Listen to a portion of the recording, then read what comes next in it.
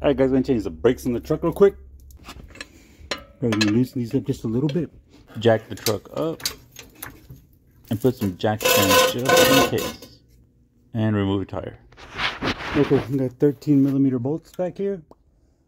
Got 2 of these. 1. And this thing will come right out. Okay. Remove both brake pads. And ooh, that's bad. And all 4 hardware clips. And install the new ones. Right. Easiest way to put these in is sideways. Like that. And the outer.